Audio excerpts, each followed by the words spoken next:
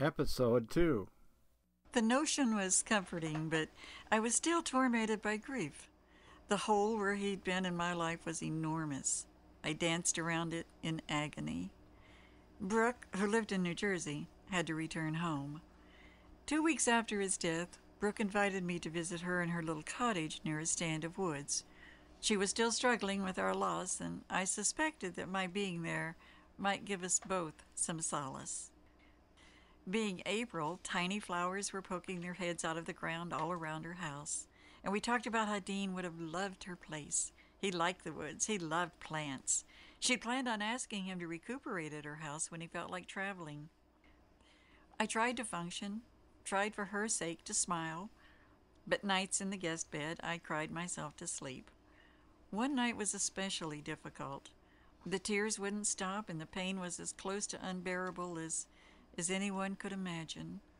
And I gasped out loud, "Oh, darling, if only I knew where you were.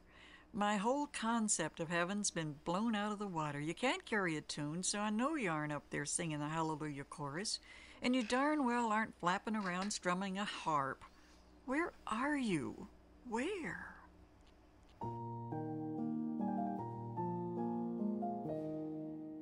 Moonlight filtered across the room through lace curtains at the windows. I was aware of how pretty Brooke had made the place, aware of the moonlight, aware of everything. Yet I lay there tormented by the feeling of not knowing. If only I could envision where he was. Was he as dust in the ground? Was he no more than the ashes we sprinkled from a friend's plane over the beach Dean loved so much? Was that all of him? At the zenith of such pain, when I didn't see how I could live through it, I felt a rush of air on my face that made me literally gasp for breath. The wind stung my eyes, so I closed them. And when I did, I had the sensation of flying. I could actually see landscape beneath me. Just scarcely clearing treetops, I raced along, stretched out with my arms in front of me like Superman. In an instant, I cleared the trees, and then I was zooming over hills, and then the desert, and then I was in space. There was nothing around me but silence. I was still going fast, but with nothing to gauge speed against, I don't know if I was going as fast as I'd been going. What I do know is that wind ceased raking my hair back from my face, and I could breathe naturally again. When I came to a stop, I was on the most incredible surface. It looked like a moonscape. I remember clearly that a huge boulder was to my left, and it rose maybe 20, 30 feet from the ground, and it was covered in rock. As far as I could see, all the way to the horizon, there was nothing but flat, broken rocks. The sky was filled with darkness, vast darkness, not frightening darkness, but a caressing darkness, velvety. Like the moon rising over desert landscape, a beautiful blue planet was emerging. Only about one half, the top half, was visible. Everything around me was covered in a magnificent silver blue sheen. I realized that Dean was standing to my right, but a bit behind me so that he was out of my sight. And I said out loud, "Oh, honey, this is incredible. But where in the world are we?" A nagging little thought crept into my mind. Dear God, don't tell me this is where he lives, here all by himself. It was beautiful, but it was desolate. There was no sound and no movement, just tranquility and absolute silence. Dean said in that deep, wonderful voice I love so much, "This is where I come when I want to be alone and think." I nodded toward the moon rising on the horizon. "What's that?" His voice had a hint of humor in it. "That's Earth, Mom." That's when my eyes flew open. My heart was hammering. I hadn't been asleep. I'd been talking to Dean and crying when the whole thing started. I'd felt the wind in my face. I heard his voice. I had been there with him. I squeezed my eyes shut, and I hung on to my sanity as best I could. "Oh, darling," I whispered into the moonlit room. "Thank you, thank you." At that moment, I felt a distinct kiss on my right cheek. It was soft, yet firm, and slightly damp. It lasted only a moment and then it was gone. Dean was gone. I'd been with him. He was all right.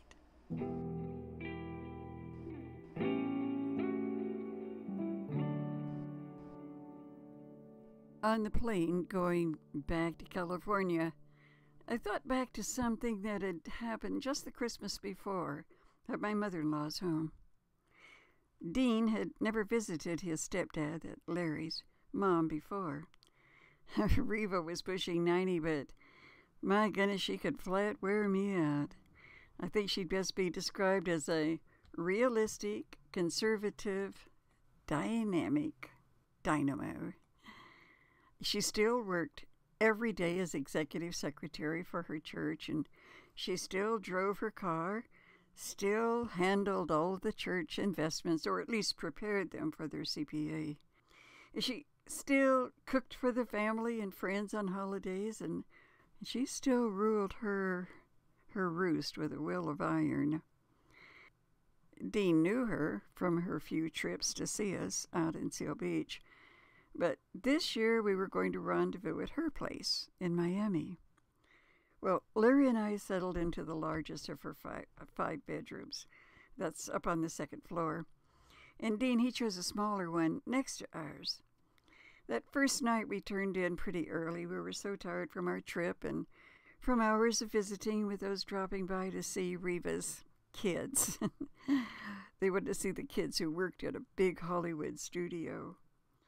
Well, our first morning there, Larry did what he always did, whether we were at Reva's house or she at ours. He got up at dawn to have coffee and read aloud with her from Science and Health with Key to the Scriptures by Mary Baker Eddy. It was a ritual that had begun when he was a child and never varied when they were together. Well, somewhere around 7 or so, there was a soft tap at the bedroom door, and I called, "It's unlocked." And Dean stuck his head into the room. "Morning," I said, patting a spot next to me on the side of the bed. And Dean sat down. He was looking unusually grave. "What's the matter?" I asked him. And he shook his head slowly. I don't know how to say it." "Oh, what's wrong, hon?" "Well, it isn't really wrong, Mom. It's... Well, okay. Here's what happened." And he took a second to collect his thoughts. "I was getting ready to get under the covers last night when it felt like somebody was watching me. You know that feeling, you know. But the Venetian blinds were shut, and so was my door. So I knew there was nobody around. Anyway, I turned off the light and I got in bed. And that's when I saw a little boy. And he was at the foot of the bed." "What?" I think I squeaked just a bit. "Well, he was just standing there, Mom, staring at me. And it struck me that he looked so solemn, like the loneliest kid in the world." "And what are you saying, Dean? That you saw a ghost?"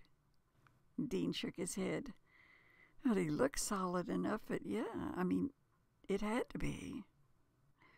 "Were you afraid?" No. I was worried about him because he looked so unhappy." "So what'd you do?"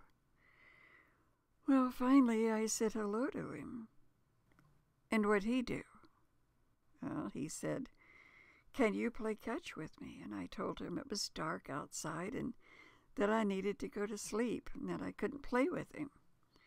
And he just kept staring at me with those huge, sad eyes. And then I asked him if he had a name, and he sort of whispered, 'John.' And I asked how old he was, but I'm not sure I heard him right. I think he said he was 9. But he was awfully small for 9, Mom. Anyway, he asked me again if I would play catch with him. And I said again that it was late and that we couldn't play ball. And then what happened, Dean? Well, then he disappeared. I lay back on my pillow. Gosh, for heaven's sake. Well, what do you make of it, Mom? I don't know, honey. I reached for his hand, and then we looked at each other, trying to puzzle it out when, of course, there was no answer. Well, a few minutes later, Dean and I joined Reva and Larry in the kitchen. Dean sat at the table across from my husband, while my mother-in-law hustled around. I think she was preparing pancakes, and I don't remember what else. Anyway, I was pouring myself a cup of coffee at the counter when I said, "Do you think a child named John ever lived in this house, Reva?" Well, she whipped around to me, her mouth set in a straight, disapproving line, and a scowl on her face. I could see that she was offended or angry, but I couldn't imagine what triggered such a reaction. So I glanced at Larry, who was subtly shaking his head, a signal to shut up and sit down, which I did. And not another word was said about it then, so we all ate our breakfast in sort of a somber silence. When I was alone with Larry, though, I asked him what happened. He was reluctant to answer, though he finally did. And he said, "I had a brother. He died before I was born, and his name was John. Mom's never talked about him. I didn't even know about him until a few years ago." Oh, that poor, poor child, I kept thinking. Little John, still waiting to be acknowledged, still waiting for someone to show they cared. My heart broke for him. And when I shared the story with Dean, he said he wished he had encouraged the kid to stay and talk. He really hoped that John would reappear, during the course of our 3-day stay, but he never did. How did that prepare me for what would happen a year later when Dean came back to take me to a place where he could be alone and think? I'm not sure. But it seems possible the incident at Reva's house sort of set the foundation for Dean and for me to be comfortable with the idea of life after death. I don't think we'd ever talked about it before, but we each accepted the sad little boy Dean met in the guest room as real. And maybe that's why it was easy for Dean to reach me a year later from the other side, because we had both opened our mind and our heart to the reality of spirit eternal.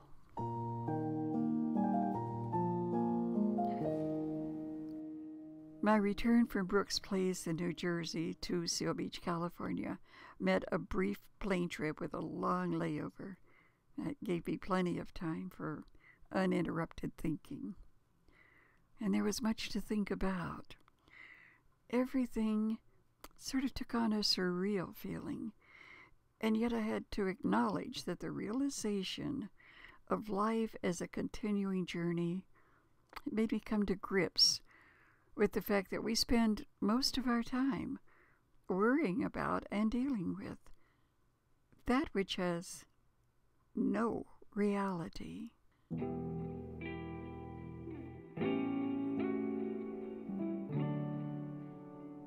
If we are all we take with us when we go, are we not better off spending a lifetime developing our spiritual self? If that's all that endures, it's the only thing that makes sense. Spirit is all that's durable. That which we cannot see is all that's real. I mulled all this over as I sipped jasmine tea in an airport restaurant.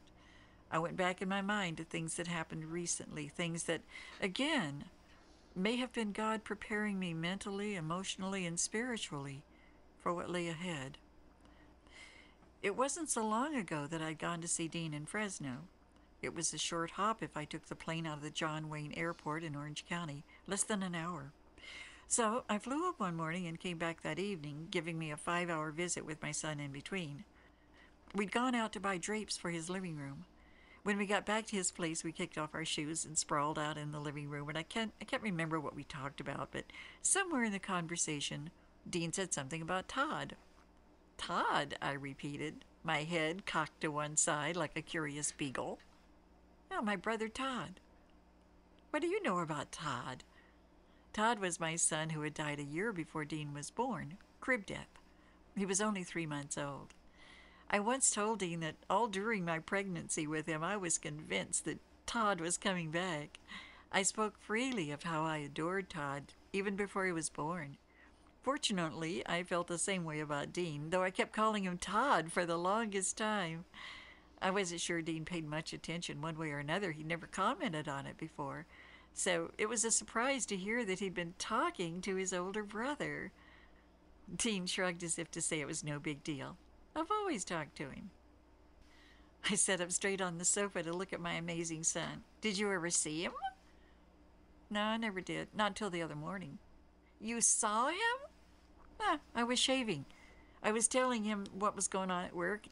Then I saw him in the mirror standing behind me just over my shoulder. Seeing my surprised reaction, he chuckled. He's been coming around a lot ever since. So many things swirled in my brain. What'd he look like? Me. Well, a lot like me. Blonde. I tried to imagine Todd at Dean's age. You ever see him, he asked. No, I've never seen anybody who's died. Well, that was before Aunt Betty told me about Grandpa. And now, at the airport, sipping tea, my thoughts went back to that afternoon. To Dean saying that Todd had been coming around a lot lately. When was I at Dean's house? I tried to remember the date. I was there in February, or was it early March? Was Todd preparing the way for Dean? Letting him know without saying it that life is eternal? Dean had had 2 encounters with Spirit, John and Todd. He didn't question their validity, and neither did I. A few days after I got back from New Jersey, I received in the mail a package wrapped in plain brown paper. It looked like a book. It was addressed to me, but there was no return on it, nor was there a cancel stamp to indicate where it had come from. Inside, I found it really was a book, The Complete Angel. The image of a male angel on the cover looked so much like Dean, it could have been an actual photograph of him. During Dean's March visit, he'd sat at my computer to write something for the newsletter he edited for the airline that employed him. I grabbed up my camera and snapped a shot of him glancing over his shoulder at me. Now, with the angel book in my hand, I raced to my office to find that photo. I held it next to the book. The image of the angel and the picture of Dean were nearly identical. The angle of the head, the expression on his face, everything. I asked Larry when he got home if he'd ordered the book, and he hadn't. I still have it, and to this day, I have no idea where it came from.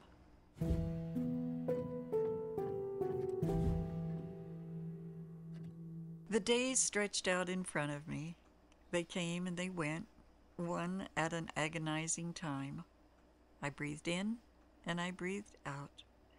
I walked forward and I stepped to the side.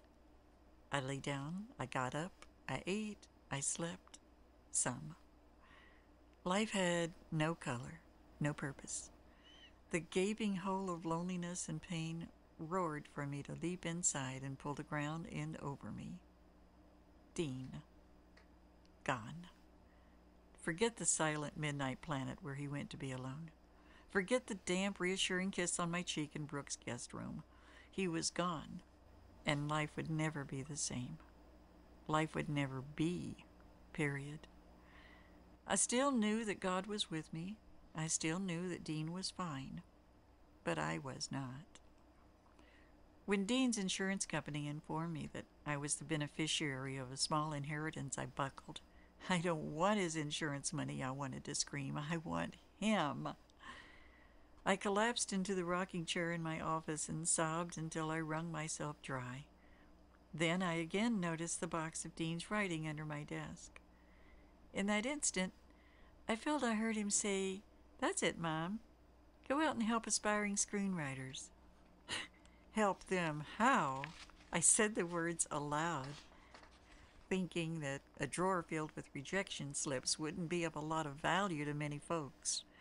But the voice, not his, but my own voice, yet from Dean, continued. Tell them what you learned at MGM. You pitch stories and you were pitched too. You saw how deals were made, how it's done from the inside. Tell them how it really is, Mom. I sat there thinking about it for a few minutes.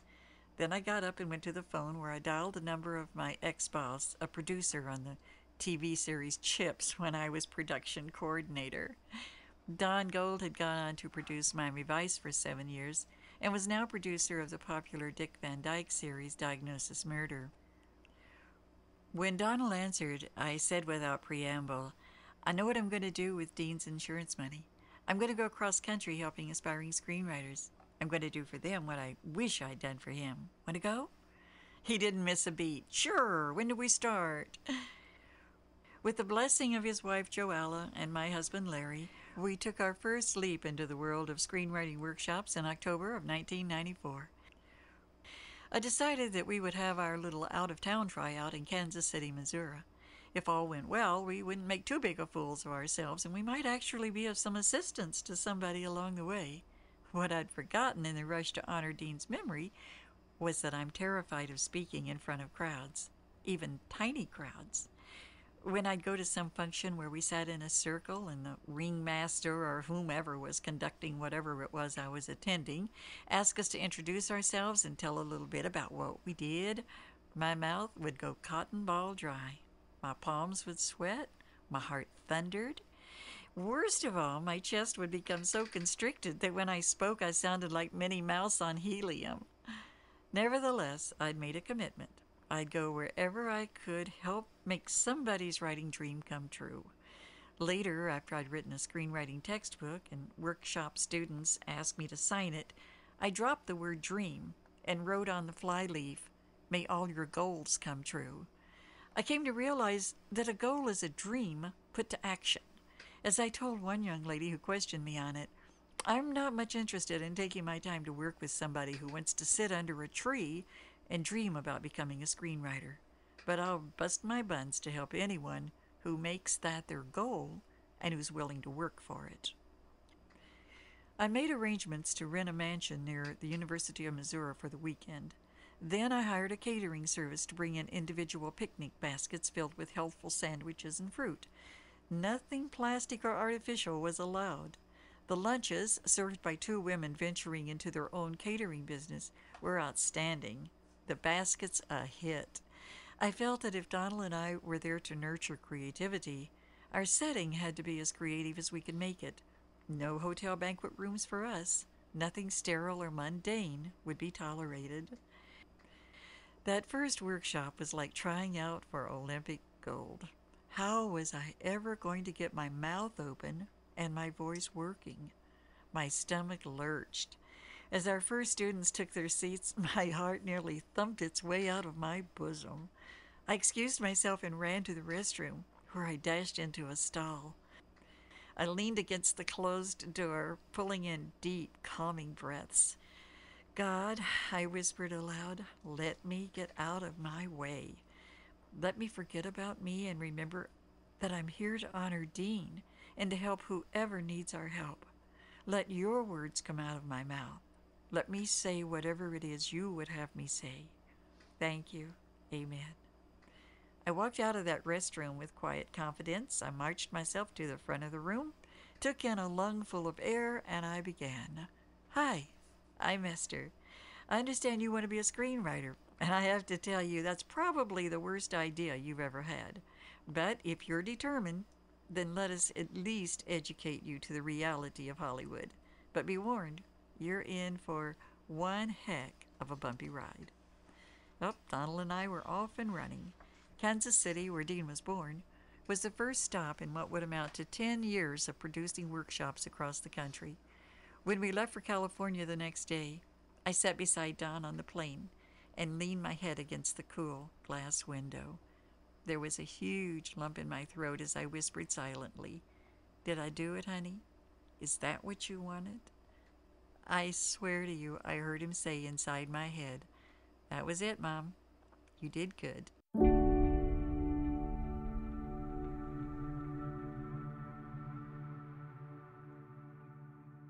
What followed that first undertaking was so unexpected that I completely misunderstood the purpose behind it all. I thought I was meeting people I was supposed to help write screenplays, but they were coming to me in such strange ways that I was confused. And there were so many of them that I panicked. I could tutor them to the point where they had a perfectly formatted, dynamically told screenplay, but I didn't have the magic that would get it made into a movie. Yet on they came, a stream of students from everywhere, some of them riding cross-country in a bus because a bus was all they could afford. They were following their heart, expecting Donald or me to catapult them straight to writer's paradise or at least onto a studio lot. But screenwriting isn't just an art, it's also a craft. Some of it can be learned, and some of it can't. You either have a cinematic sense of dialogue and scenes or you don't. You can be taught to format. You can be taught to hone your talent. You can be taught marketing techniques. But if you don't have an ear for the way people talk, if you don't see each scene on a mental screen as you write it, then no teacher can help you. There are actors, producers, directors, all kinds of professionals who've been in the film business most of their adult life and still can't get a particular picture made. It took Michael Douglas years to get the classic award-winning One Flew Over the Cuckoo's Nest produced, and that was after his father Kirk finally gave up trying to do it. It took Barbra Streisand years to put Yentl together, and the same is true of Lily Zanuck's Driving Miss Daisy, even though it had already been a Pulitzer Prize-winning play.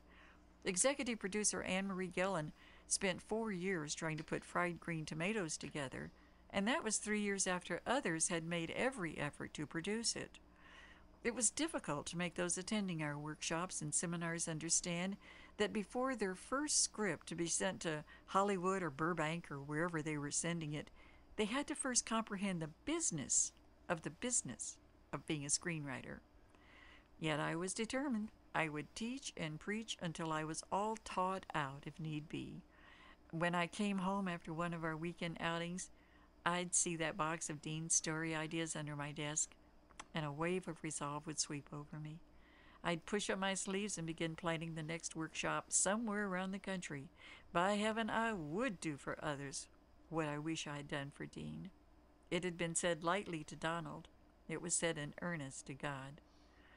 I chose the cities in which we gave our event, well, for mostly personal reasons. For instance, I'd gone to junior high and half a year of high school in Texas, so I wanted to give a workshop there just to kind of see how it looked all these years later. Burbank Junior High in Houston, it was one of my best experiences. Well, I had visions of connecting with kids I'd never forgotten from those early years. Johnny Baird, the handsome North Houston movie theater usher, and Barbara Botts and Ray Floyd, Laverne Corliss. I could envision reunions and big hugs and the sharing of memories.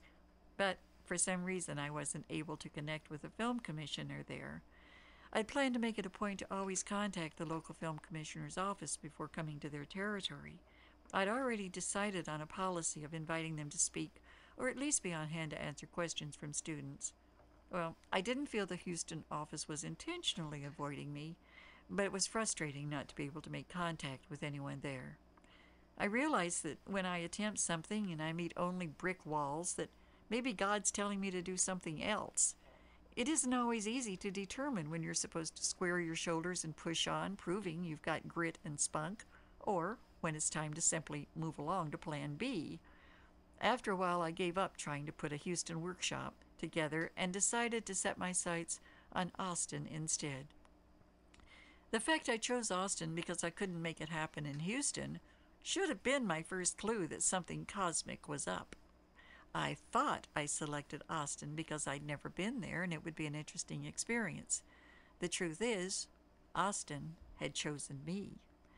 I always say to God when I have a problem and I ask for his direction, "Hey, God, don't be subtle. You gotta burn a bush or I won't get it." Well, no bush burned, and I didn't get it. Not right then, anyway.